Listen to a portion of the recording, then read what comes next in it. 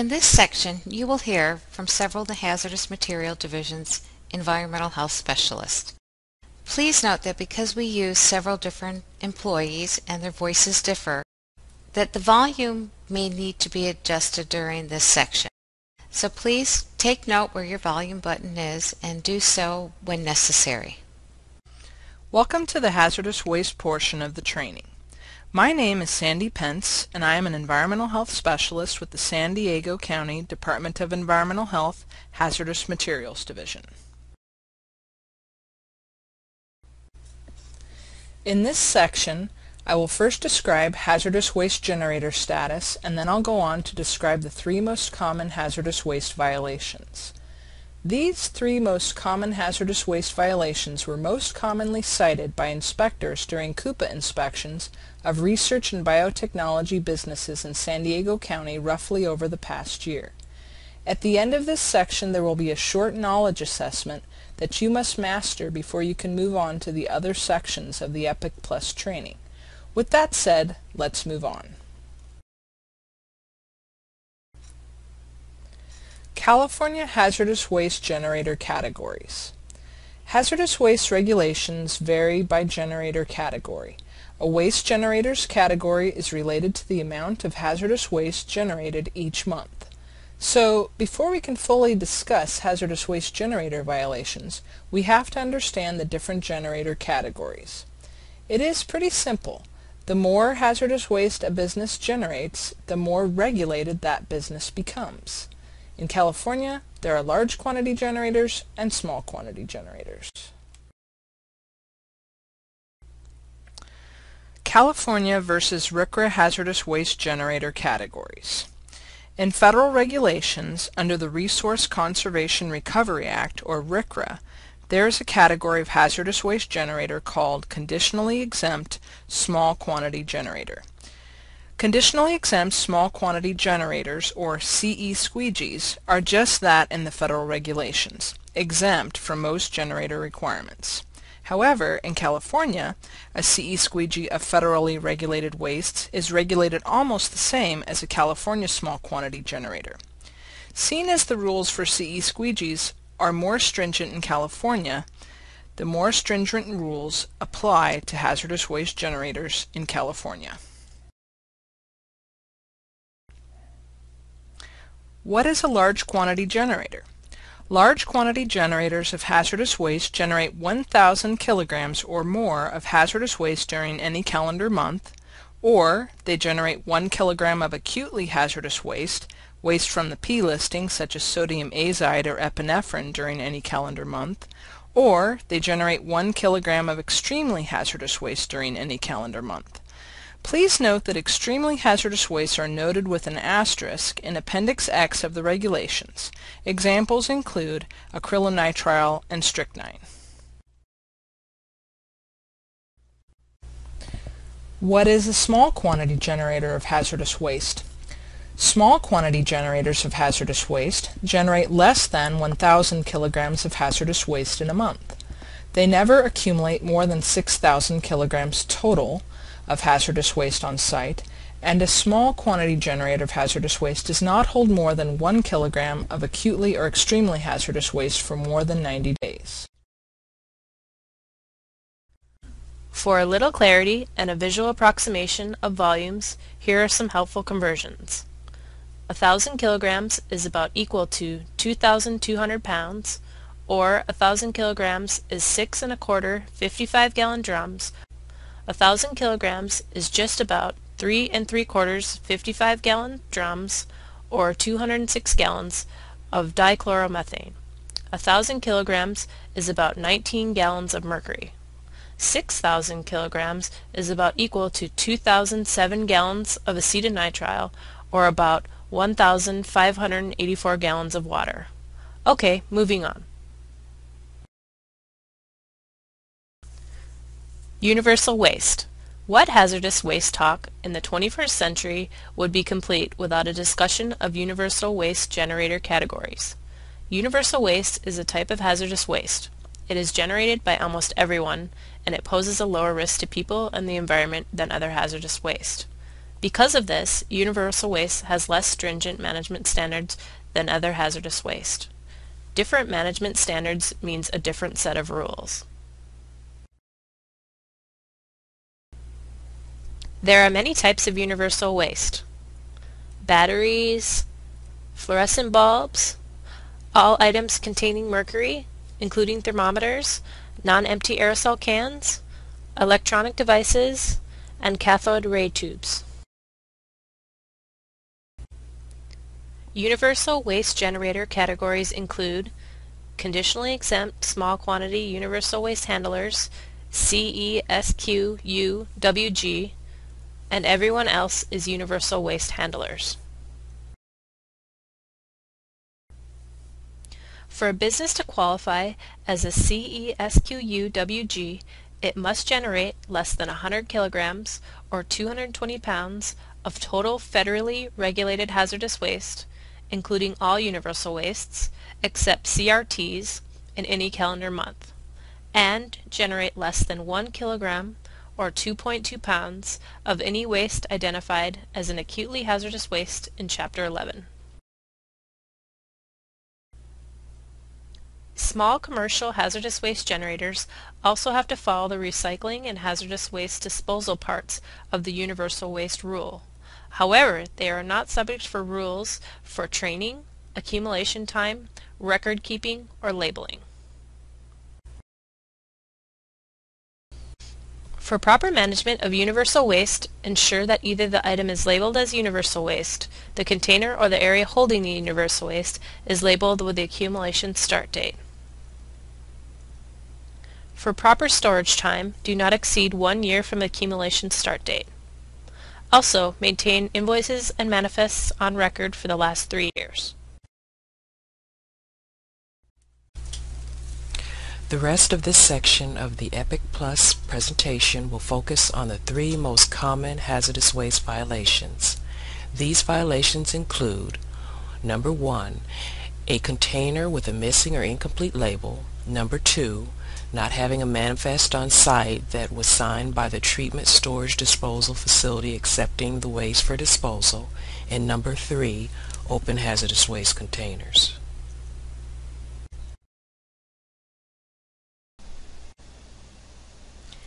Hazardous waste violation number 1. A container of hazardous waste is missing a label or is not properly labeled. In this photo, the hazardous waste label has not been properly completed and would therefore be considered a violation.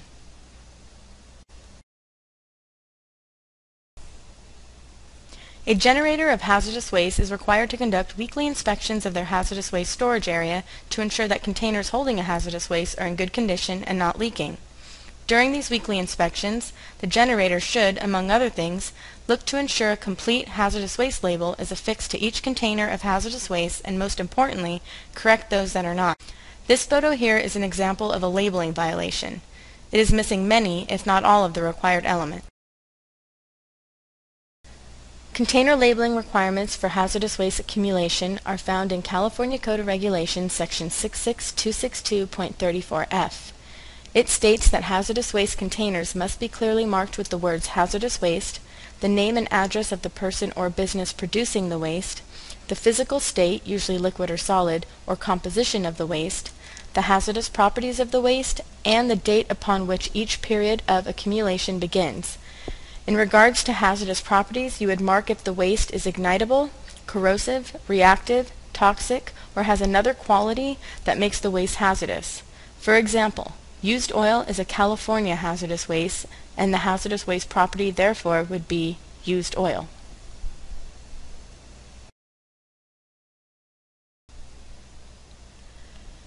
This is a typical hazardous waste label.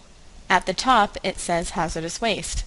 Along the left side of this label you can see a red line indicating the required fields to complete for a container of hazardous waste in storage.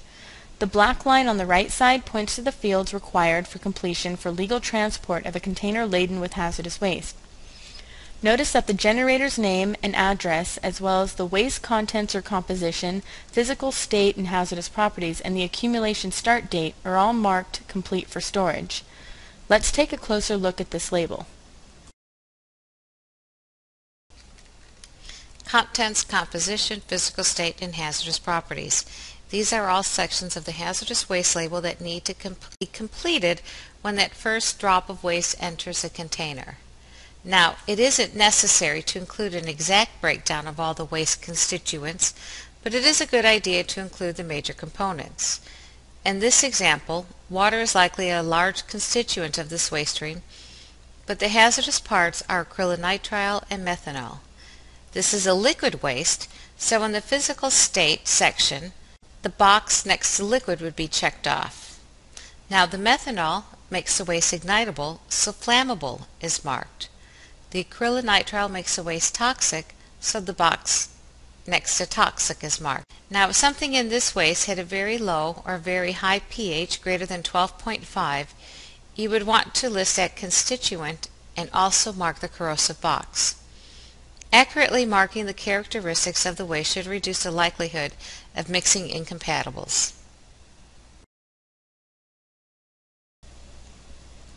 Now we'll take a closer look at the accumulation start date.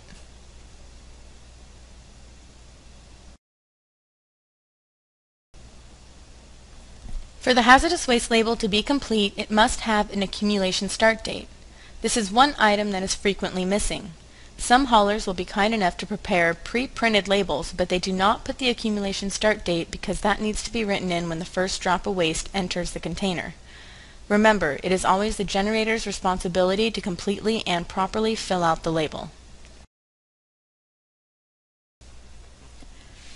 What about changing the accumulation start date every single day for a container that is emptied on a daily basis into a larger container? DTSC has come out with guidance that says for a container of waste, usually on a benchtop or other daily use work surface, that is emptied daily, it is okay to write the words emptied daily or empty daily on the container instead of physically changing the accumulation start date every day. Again, this is only true if the container is indeed emptied every day.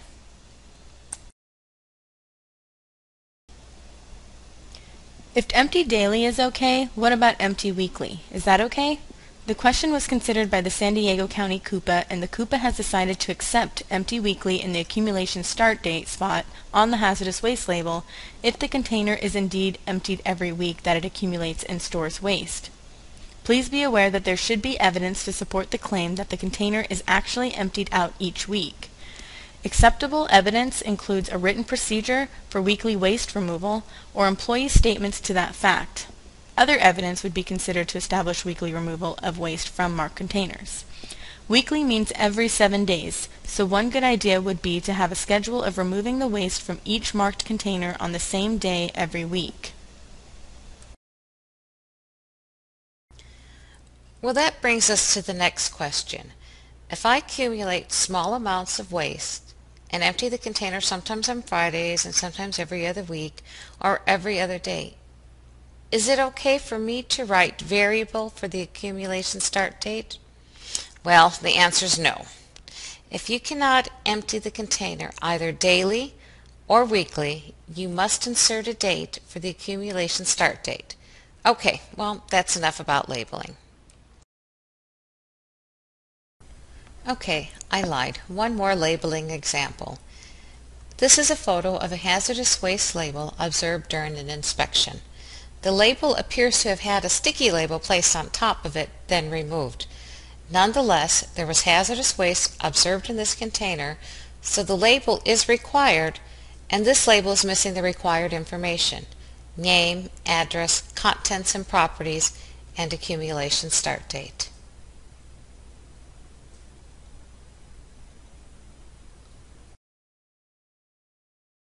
Hazardous waste violation number 2. A manifest signed by the treatment storage disposal facility must be maintained for 3 years by the hazardous waste generator.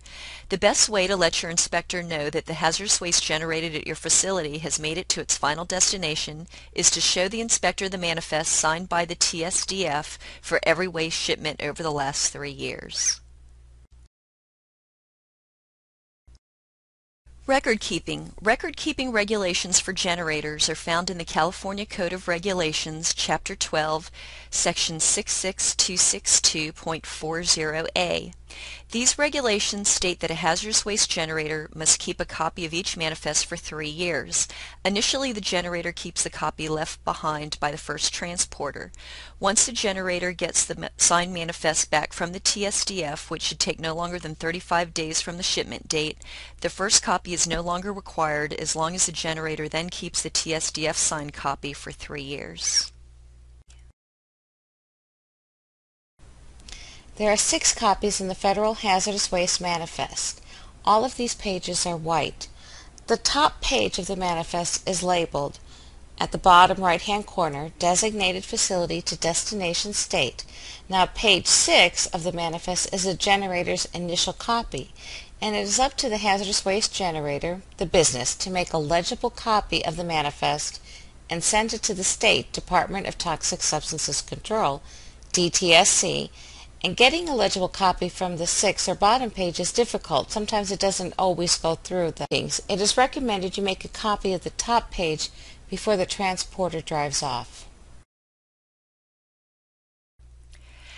Manifest regulations continue in California Code of Regulations, Chapter 12, Section 66262.234. They state that within 30 days of the shipment date, the hazardous waste generator must submit a legible photocopy of the manifest to the California Department of Toxic Substances Control. Remember, the 6th page of the Uniform Hazardous Waste Manifest is the generator's copy, and frequently this copy may be illegible, so check before the hauler leaves.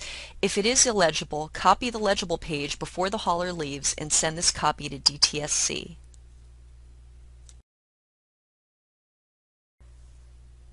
A business must receive a copy of the manifest signed by the TSDF. It is this copy that the business must keep for at least 3 years. Exception reporting is found in Section 66262.42a. The business must contact the transporter and perhaps even the designated facility if the business does not receive a copy of the manifest with the handwritten signature of the designated facility within 35 days of the shipment date. If the contact does not immediately produce a manifest signed by the TSDF, the business must write an exception report outlining the steps it took to obtain proof of proper waste disposal. For large quantity generators of hazardous waste, this exception report must be submitted to DTSC within 45 days of the shipment date for missing TSDF signed copies of manifests. Generators whose waste is shipped either by water or is exported have 60 days to submit the exception report. Small quantity generators also have 60 days to submit an exception report to the DTSC. Additional information about hazardous waste manifests can be found at the DTSC website. Record-keeping summary. A generator of hazardous waste shall keep copies of biennial reports, which are required for RCRA large quantity generators, and of exception reports, records of all notices, certifications, and other documents produced, including land disposal restrictions, and records of any test results or waste analysis for 3 years. Record retention periods are automatically extended during any unresolved enforcement action. Hazardous waste violation number 3. Hazardous waste containers not kept closed. In this photo, the business chose to reuse a plastic bottle to collect silica gel waste. First off, there is no hazardous waste label, and secondly, the top is not closed. All hazardous waste containers must be kept closed except when adding or removing waste, even if they're in a fume hood. It is important to keep all hazardous waste containers closed. Closed containers eliminates evaporation, minimizes worker exposure to chemical fumes, improves the safety area, prevents potential fire from vapors, and also is a spill prevention measure. Large quantity hazardous waste generators must comply with RCRA air emission standards for volatile organic compounds.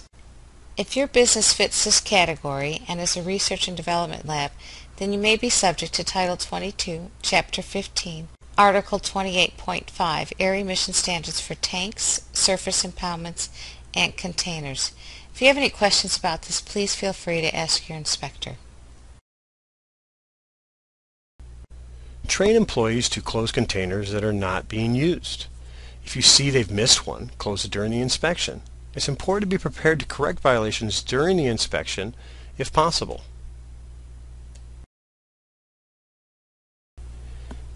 In review, there are 3 hazardous waste violations in the EPIC Plus Top 10. They are, number 1, container missing label or not properly labeled. Simply label the container completely. Number 2, waste manifests are not being managed properly. Carefully complete and file the signed Treatment Storage Disposal Facility copy of hazardous waste manifests. They are evidence that you are managing your waste correctly. And number 3, waste containers not being kept closed. Close the containers that are not in active use. You have just completed the hazardous waste section of the EPIC Plus online training. Next is the medical waste section. Good luck!